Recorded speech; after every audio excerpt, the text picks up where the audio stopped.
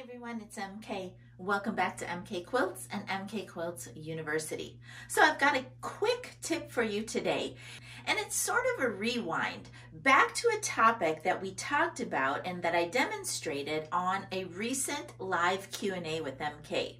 But I've got a real live true quilt on the frame today, and I wanted to review this technique. And basically what it is creating your own frame block based on a sash or a border treatment that you may already have. So let's take a quick look at the block that I'm working on, and I'm going to recreate the steps that I did to make this lovely swirl frame block from two designs that I already had. All right, here we go. And you can see that I'm almost done with this block. But that's when I realized, I really should stop and just explain to you and show you how I approached this.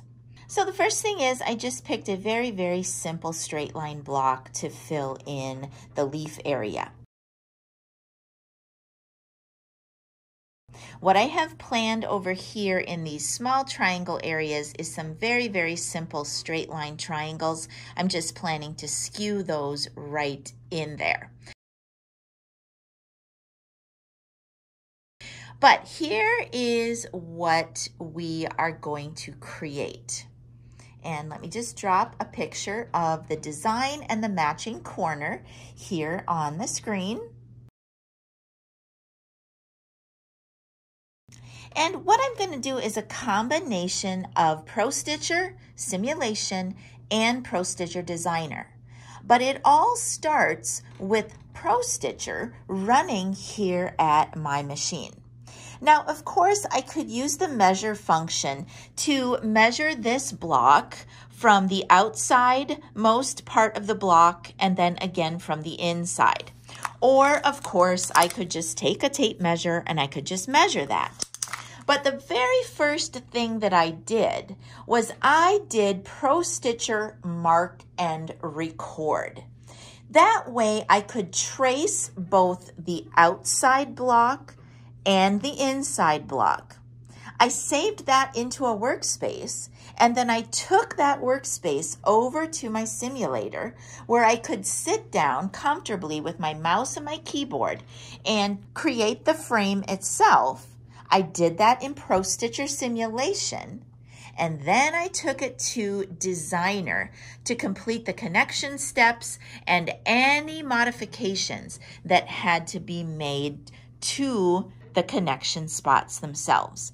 Okay, so that's a quick explanation of what I did. Okay, so again, on the screen, this is the function that I'm using.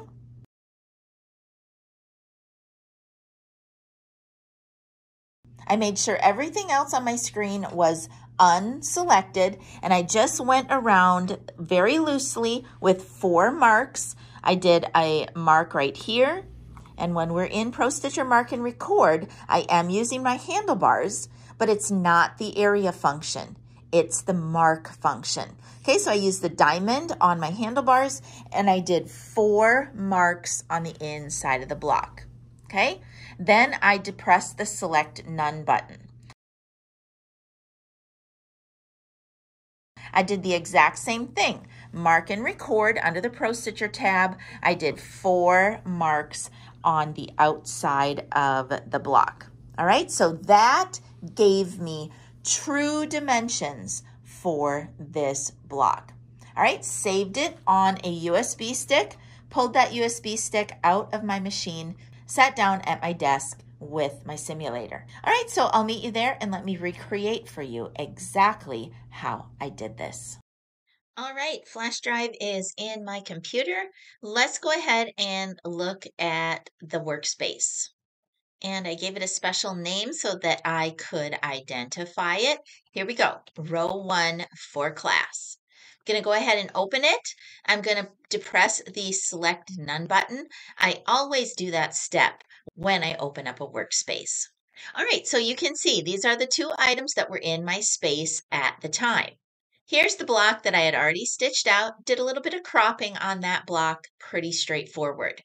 Here is one of the mark and record. It just comes in as a freehand design. And there is the other one. I really don't need this block open on the screen right now, so I'm just going to close that block and we'll refresh. All right, I'm just going to pull in MKDI just to show you how I truly work when I'm trying to figure out what to put in this frame. Now, before I pull in MKDI, I just want you to know my thought process. It's a leaf, but it's a very specific leaf block.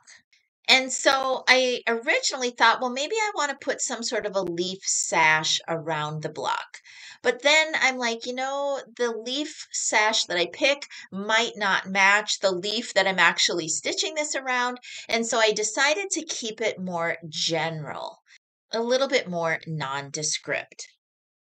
All right, here's my MKDI. I'm just going to come up to the top and I'm going to do sash narrow. That is a set of keywords that I use all the time. Let's make these a little bit bigger on the screen so that you can see. And then I just started scrolling through. All right, and I had a few designs in mind that I might use. Ultimately, I decided upon a design that had a matching corner. With my select button, I selected these two. I hit right click and I just did open in ProStitcher. Now, this is the actual block that I created in ProStitcher. So if I use this block and a rubber banded area to build my designs, it should match my block that's back at my quilt.